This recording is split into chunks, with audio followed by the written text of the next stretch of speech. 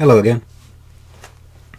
In an earlier video I showed the world's first ever Elvis CDs, released in early 1984, made in Germany and sold, it seems, around the world. Limited edition, and if you want to know the details you can look up my video. Limited edition numbered.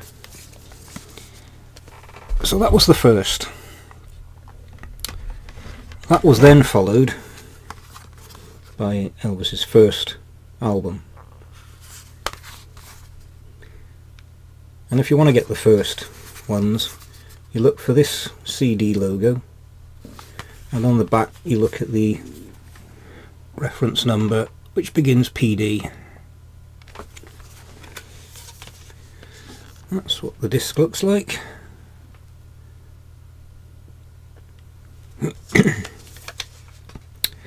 And these early booklets simply contained a track listing and then details on other RCA CDs that were being released.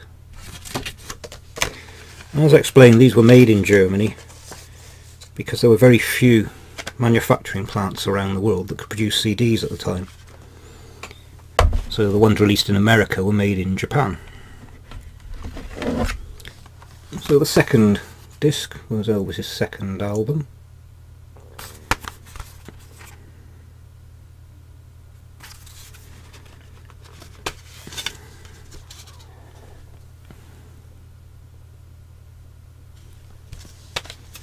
And the booklet on this contains the track listing, but also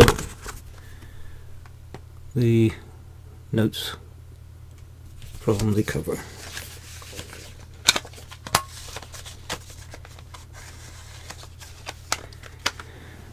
Now the next release seems a bit unusual. Of all the things they could have released, Elvis 32 film hits.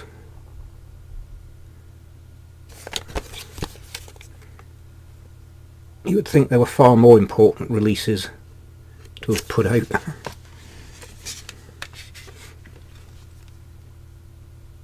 And because of the way this was produced, there was nowhere to put a booklet, so it doesn't even come with any sort of booklet. That seems a bit odd.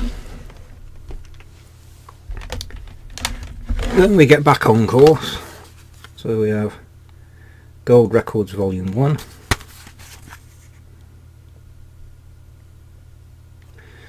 and if you look down the bottom, restored to original mono, digitally remastered. So they did away with this horrible electronically reprocessed stereo. That was followed with Volume 2,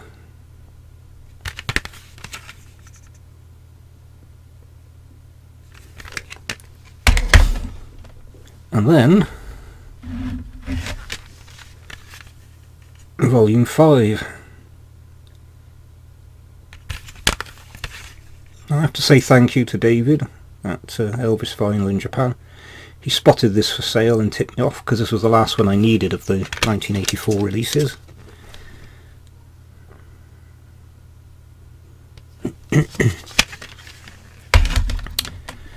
Next came the collection volumes 1, 2, 3 and 4.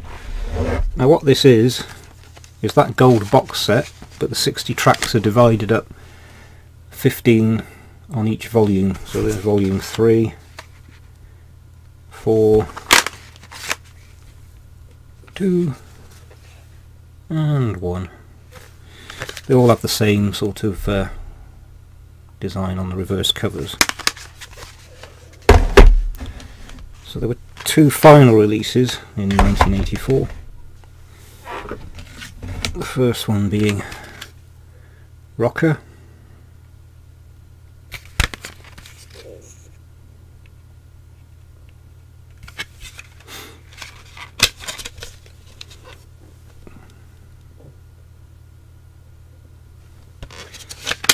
and the last one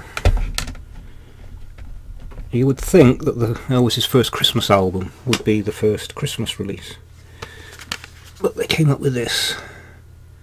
Merry Christmas. Nice cover. And this is a selection from the 2 Christmas albums.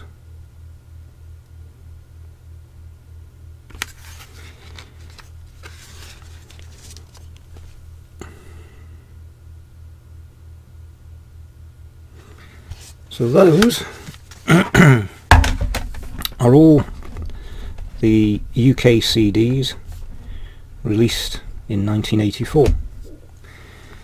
So I've got a few to find for 1985, but I'll get there.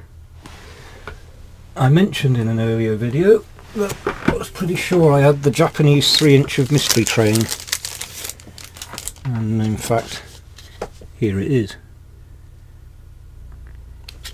Now, it was designed so that you could turn it into a 3-inch cover. This is actually designed to fold, so that it's not that long, so that becomes the back, if you see what I mean, but I never actually did it.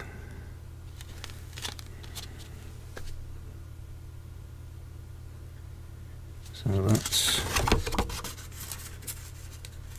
Mystery Train on 3-inch. Again, I've never played it. I've never played any of these 3-inch discs. I've got a feeling there are some more somewhere, but I will find them. So that's it for this video. Till next time, bye for now.